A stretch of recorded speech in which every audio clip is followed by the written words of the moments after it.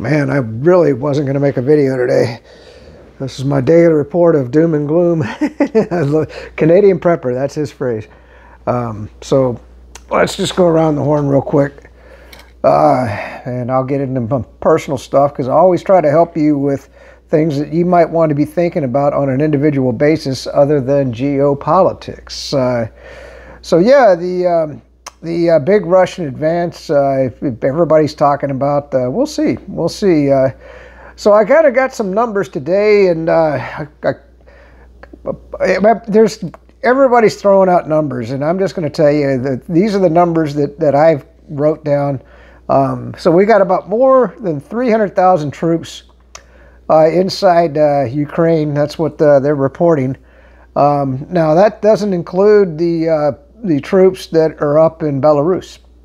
So there's another 120,000 there. So that would be 420,000 when you consider that Russia came across back in the day, February 24th, 2022, with just 100 and, well, I think, reports were 80,000, and I've heard today it was 150,000. I don't know. It was a limited operation. Let's just put it that way.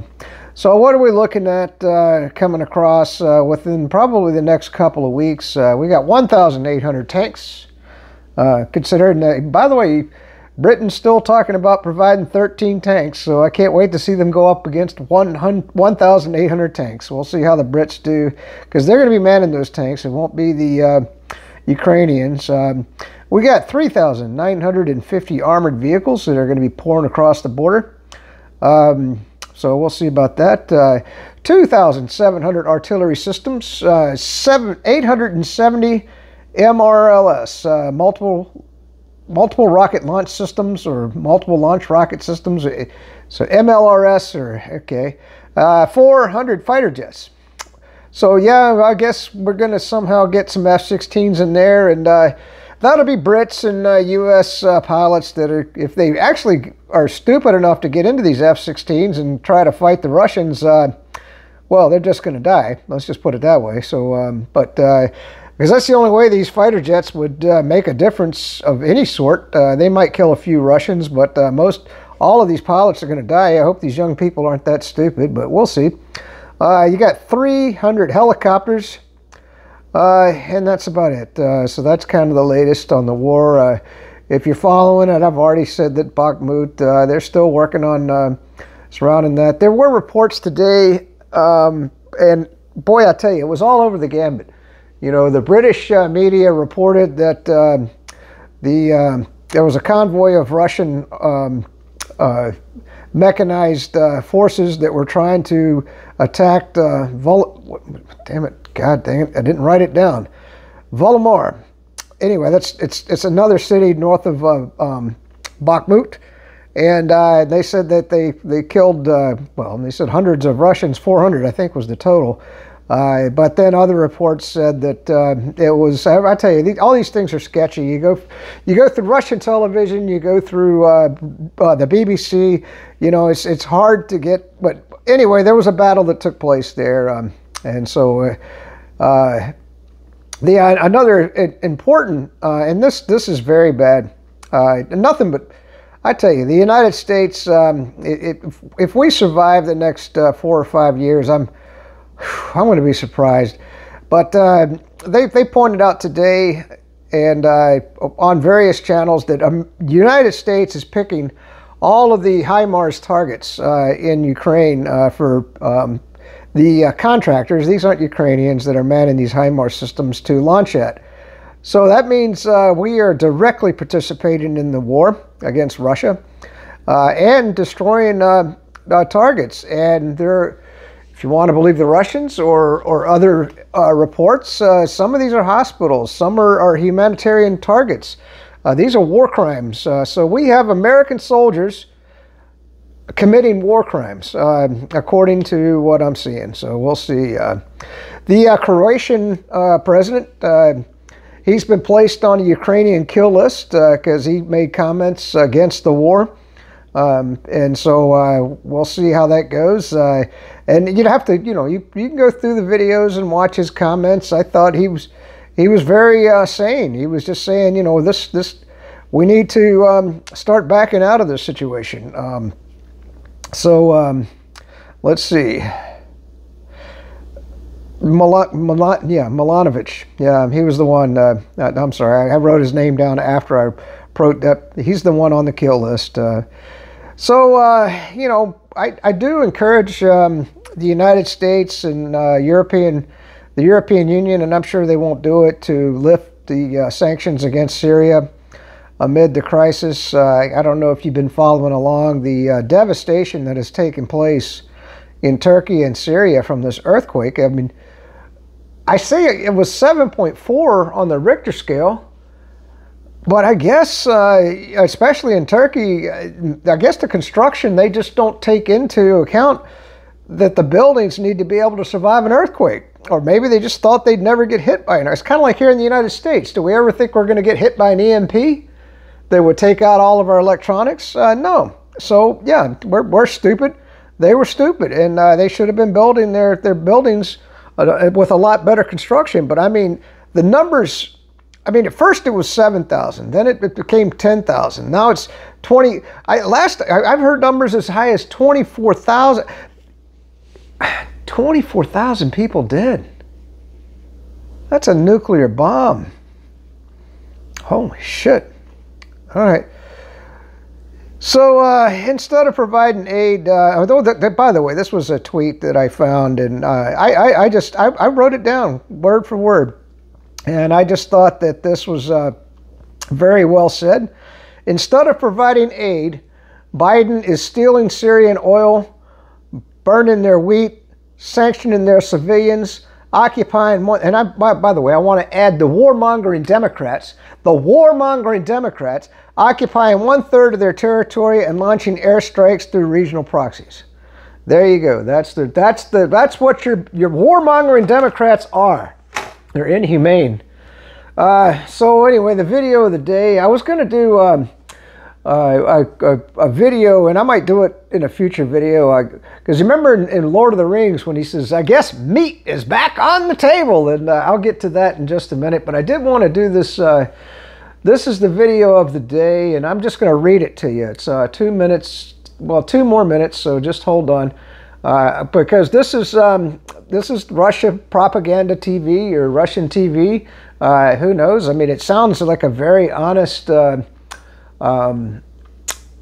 description of what it is to be a Russian prisoner, a Ukrainian war prisoner who surrendered. So let's just read what he has to say. I'm gonna read this to you. I was forced to fight. I was mobilized while going to work. Мене мобілізували, я їхав на роботу, остановили маршрутку, вручили повістку. They stopped the route minibus, and I was given the conscription notice. Я пішов проходити комісію.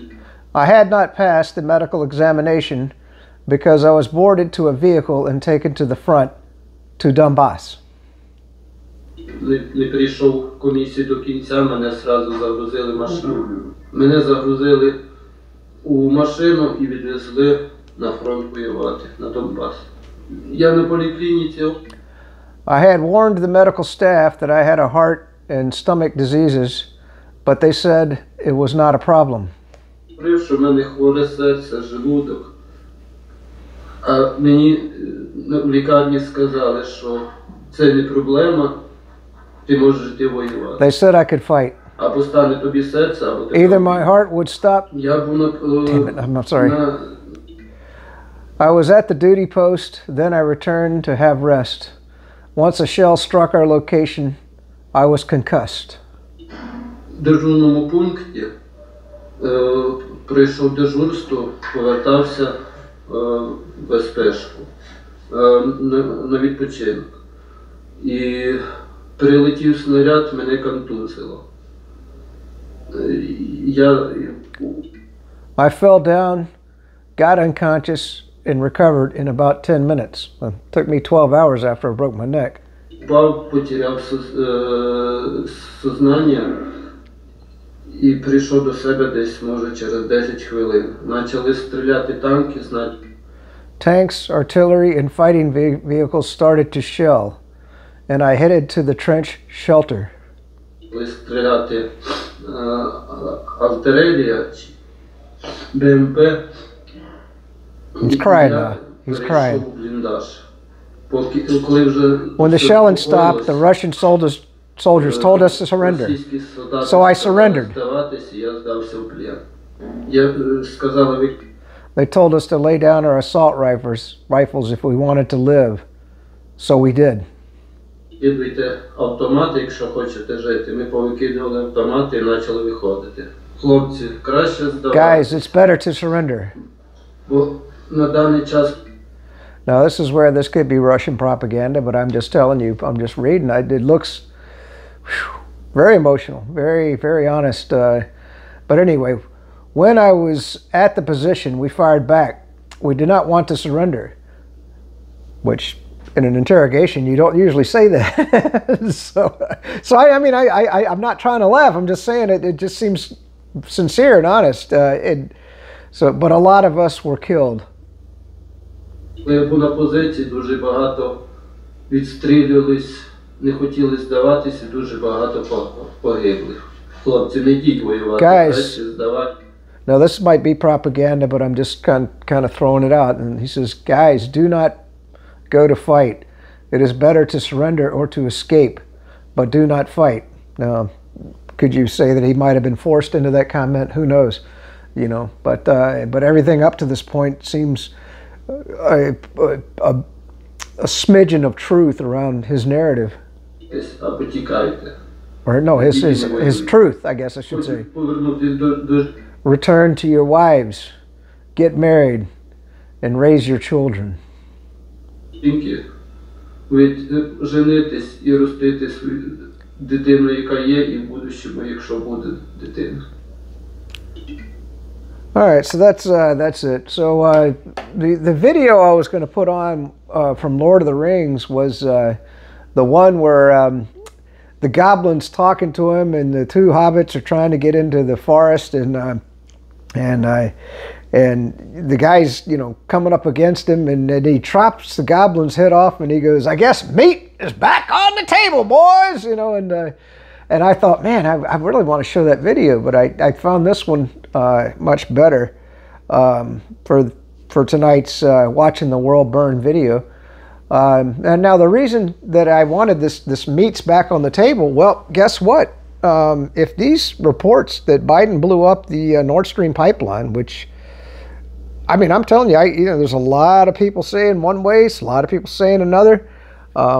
I don't know. I guess I'm inclined to believe it. He doesn't. This reporter, he's a left-winger. I mean, my God, do you think that me is, because I'm considered a right-wing lunatic. I'm a right-wing lunatic. I tend to believe what he's reported here. And if that's the case, then infrastructure, and that's what I wanted to say. That was the point. Meat's back on the table. Infrastructure's back on the table. Now, you've got these Democrat lunatics in charge of the country. And so what have they done? They've opened up our border. So what's been pouring across that border? Well, we've got tons and tons and tons of fentanyl.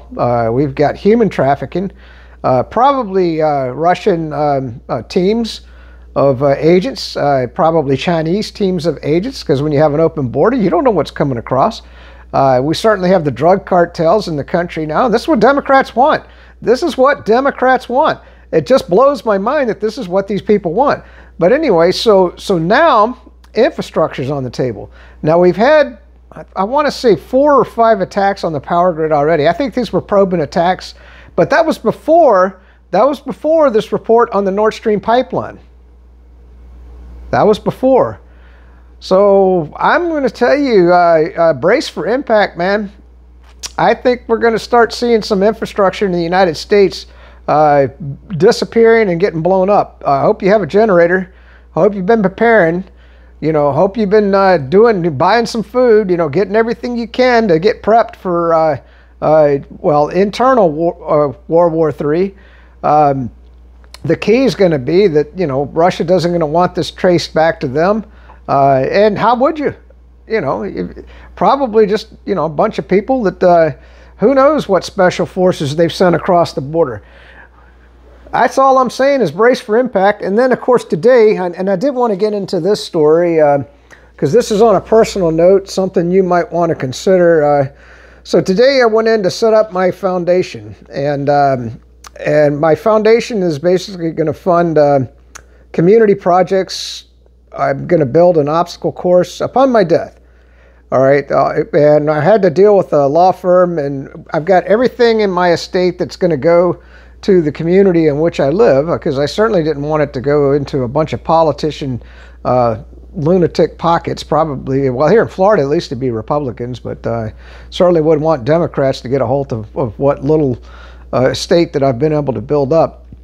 But anyway, it was $5,000. Holy shit, I was surprised just to set up the foundation.